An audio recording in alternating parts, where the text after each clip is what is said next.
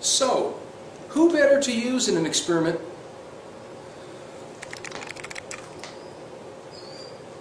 So, who better to use in an experiment? That's not right. Who better to use in an experiment?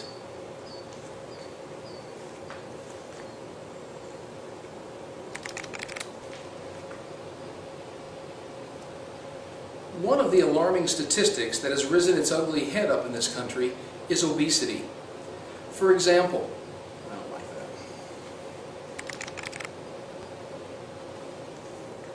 So, who better to use in this experiment as somebody who basically contributes to the data of being overweight? Me.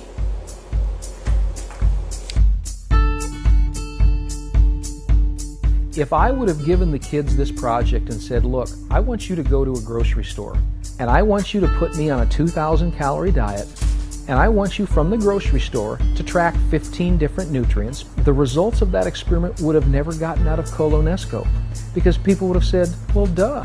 If you eat 2,000 calories and if you go ahead and watch what you're eating, of course you're going to be better off.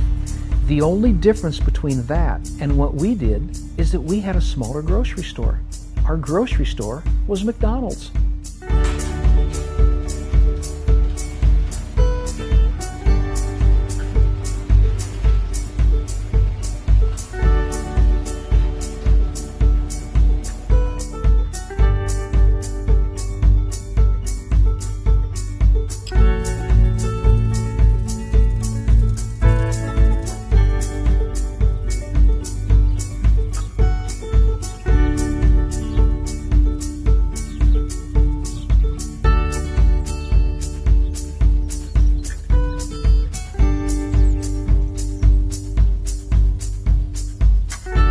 John's a unique individual. He has a lot of different ideas, and when he came and asked if they could roll this out and experiment a little bit, we always want to encourage our teachers to think outside the box. You know, we decided to roll with it, and it just kind of took off from there. I tell him he's an extremist because he doesn't do anything halfway. He goes all out for anything that matters to him and is important to him. And teaching students about life skills and things that they can use to empower them in making choices and decisions in their life, he's all over that. This was all generated by the kids. This was nothing more than an experiment of choice. And it taught kids to use critical thinking skills to make educated decisions about choice and what you can eat. That's the beauty behind this whole experiment. You see, this experiment wasn't about McDonald's. This experiment wasn't about me. This experiment was about teaching kids to use critical skills in making proper choices.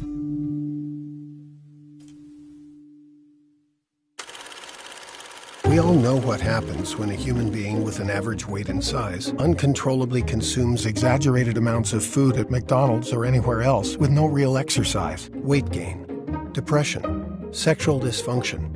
Makes sense. But what would happen if an overweight male in his 50s ate McDonald's for 90 days, all while controlling the number of calories he consumed, monitoring the nutritional values of each meal, and began incorporating 45 minutes of walking 4 to 5 days each week? Meet John Cisna, the 55-year-old science teacher from Iowa who was crazy enough to try it. Here's how it started. In September of 2013, Mr. Cisna chose 3 students to help him with an experiment. The question was simple. Is it possible for a person to become better off eating nothing but McDonald's for breakfast, lunch, and dinner for 90 straight days? This is the story of a man who ate 540 meals in a row at McDonald's and lived to talk about it.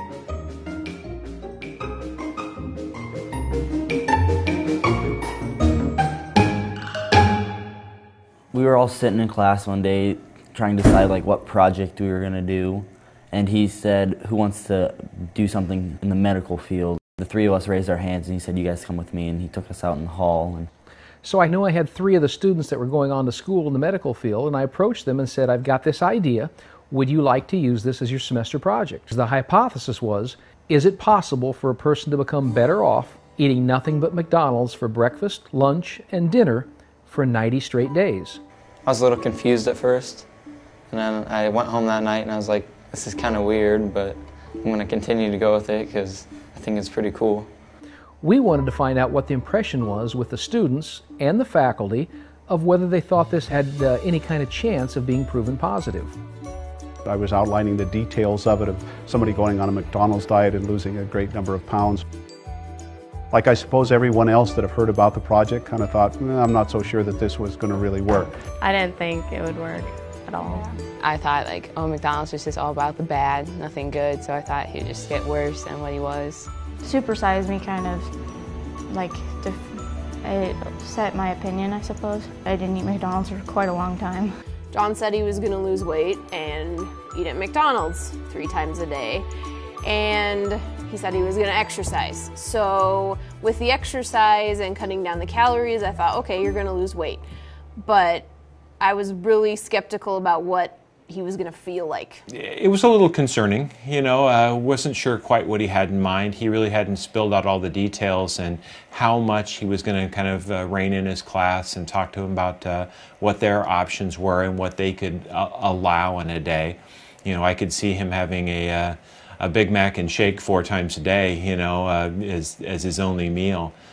So as he laid it out and kind of talked about the restrictions he put on him, I thought it was a great idea. I encouraged him to talk with his school nurse in his building and let her know what he was doing, to get her input, that I thought she would probably be the one person that would understand what he was doing, who would understand nutrition and calories and exercise. We were doing flu shots. He came in for that and was talking to some people that come from the county level to do that, you know, nurses and stuff.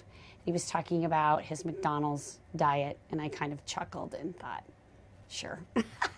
Because, you know, we see the supersize me, all that stuff that we've seen on TV. So he talked about what he was doing, had the kids involved with it, kind of got talking about it, and then he'd come down after that, and we started talking more on a daily or weekly basis about where he was at. He would send me his emails and stuff, what he was doing with the kids. I knew, first of all, that I was going to lose weight. I had to, because there were 2 parameters that we put the kids on. Number 1, they had to keep me at 2,000 calories a day, and we also tracked 15 different nutrients of any item that I ate. And what they had to do is they had to use a balancing act to make sure they stayed as close to 2,000 calories a day as they could, as well as the 15 nutrients of trying to keep those in line with what the standards have been set by the Food and Drug Administration. Well, we had this chart on our computer that we could all access, and 2 of us would go in every night. Like, it was usually Savannah. She's good with that stuff. And she'd go in and change everything for his meal for the next day, and he'd look at it, print it off, and then go get that. The kids set the entire menus up. All I did is every Sunday I'd go online to see what they had selected for me, and then I went off to McDonald's. We tried to eat as many things on the menu as we possibly could. You know, some of the skeptics of this had said, well, he just probably only ate salads. No, I had everything. I had Big Macs, I had the habanero, I had Quarter Pounders with cheese, I had ice cream cones, I had sundaes. And what's really amazing that people find unbelievable is probably 95% of every day I had French fries. I love French fries, and that was a great part of it. The key to this experiment was carefully planning my choices so that I met the calorie parameters each day that we had set. The day before we started, I got on and went to McDonald's.com, and they have a menu builder. And on that, you can select any item in their menu, and up pops all the nutritional values of that. That saved the kids about 90% of the work. Because at first, I thought they were going to have to go in and do some investigation to figure out, okay, how much is actually in this product? How much is in this product? But McDonald's makes it very, very easy to make the choices simple to make. Here's an example of a meal that John built during his 90-day experiment. For breakfast, on day 75, he had 2 Egg White Delight McMuffin sandwiches, 1 fruit and maple oatmeal, and a large Diet Coke, totaling 790 calories, 40 grams of protein, 20 grams of total fat, 118 grams of total carbs, and 1,740 milligrams of sodium. For lunch that day, he ate a premium bacon ranch salad and a fruit and yogurt parfait. For dinner, a premium McWrap Southwest with grilled chicken, a small order of French fries, and a large Diet Coke. Using McDonald's Menu Builder, John and his students were able to keep complete track of nutritional information.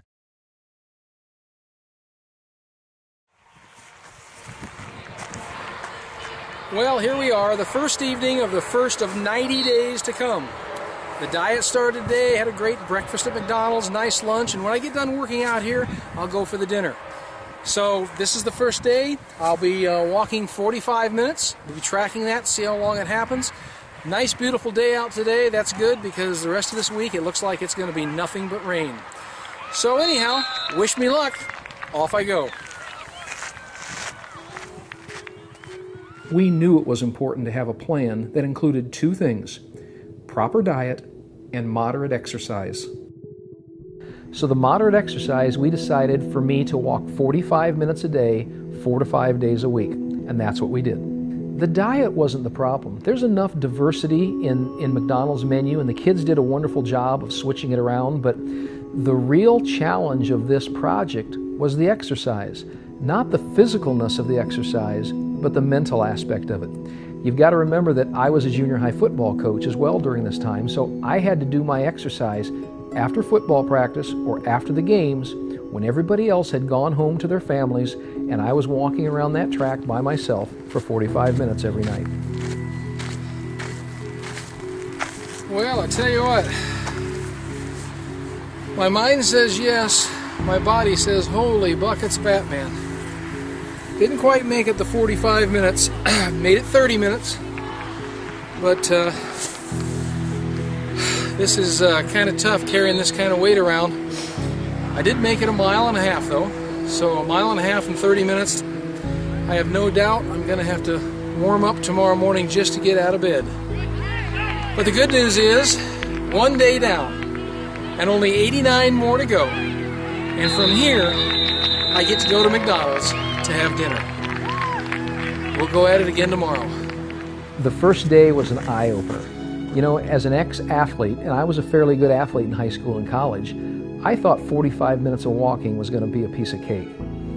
And after that first day, when I got to about the 30th minute, my legs started cramping up, and I couldn't make it. And I was psychologically defeated that day, because here I was thinking, how tough would it be to walk 45 minutes, and I couldn't do it. And I was a little bit defeated at the end of that first day, thinking, what have I gotten myself into? And it took me probably 4 or 5 days before I could walk 45 minutes. I didn't realize how much 280 pounds meant of trying to do just simple exercise like that. I mean, that's the perception that everybody has about fast food and McDonald's. And that is what's so nice about this experiment is I think this experiment is starting to wake people up to the fact that there's nothing wrong with fast food. There's nothing wrong with McDonald's. You see, one of the kids said it eloquently afterwards when we interviewed him. He said, you know what, this experiment shows us that it's not McDonald's that makes us fat. It's our choices of what we eat that makes us fat. And I think that says it right there.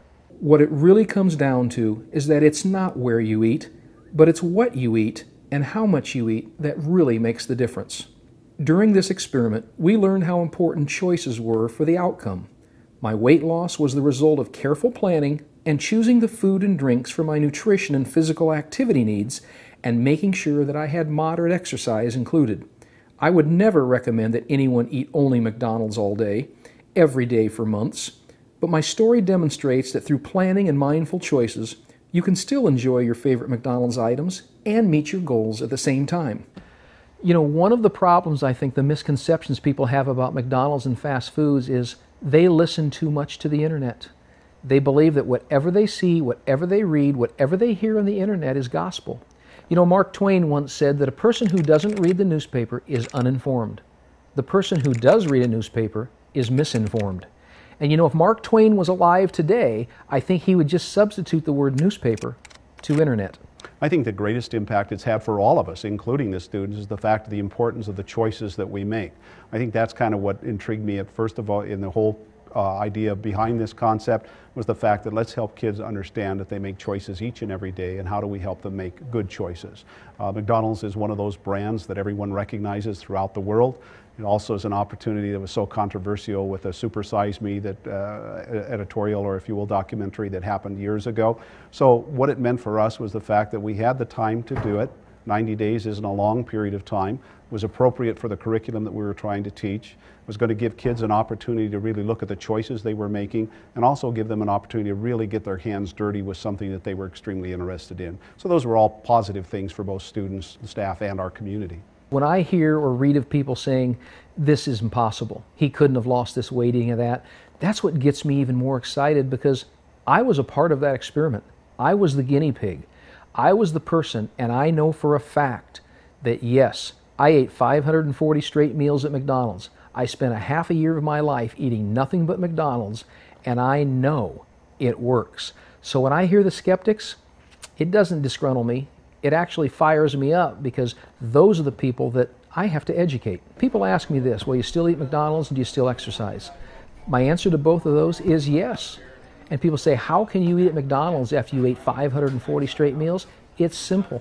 I like McDonald's. I eat almost every day their breakfast. I love the Egg White Delight sandwiches and the oatmeal. And I can virtually say 5 or 6 days a week I eat that. Now I don't eat 3 meals every day, but I eat McDonald's every day because I enjoy it. You know, for the first time, I tell people what this experiment has really shown me. For the first time in my life, I can enjoy any food that I want.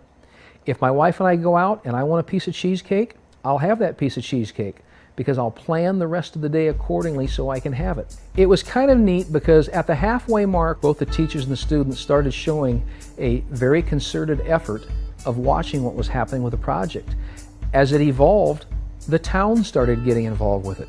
Because at first, when people were seeing me walking around the track in between football games, some of the parents would say to the kids, what's Cisna doing? I said, well, he's doing this silly experiment and he's exercising and eating McDonald's. Oh, I see. Well, as it kept going on, and now as the results started coming through, they knew that something big was here. My big thing, and John and I have talked about this a lot, I don't know that this project was about McDonald's. It's about choice. It's about people choosing what they take in. They can choose to eat healthy, or they can choose not to. It doesn't really matter where you go. Anywhere you go, you can look through a menu, pick out what you need and what's healthy, and be able to make your own choices about it. John ate McDonald's for 180 straight days. For the first 3 months, he made balanced meal choices and incorporated regular moderate exercise, and lost a total of 37 pounds. His cholesterol went from 249 to 170. His triglycerides went from 156 to 80, and his LDLs went from 170 to 113. He continued his experiment for an additional 3 months, increasing the intensity of his exercise while continuing to make balanced meal choices from the McDonald's menu. He ended up losing a total of 60 pounds, and his blood pressure was 121/78. John continues to exercise regularly and make balanced meal choices wherever he eats.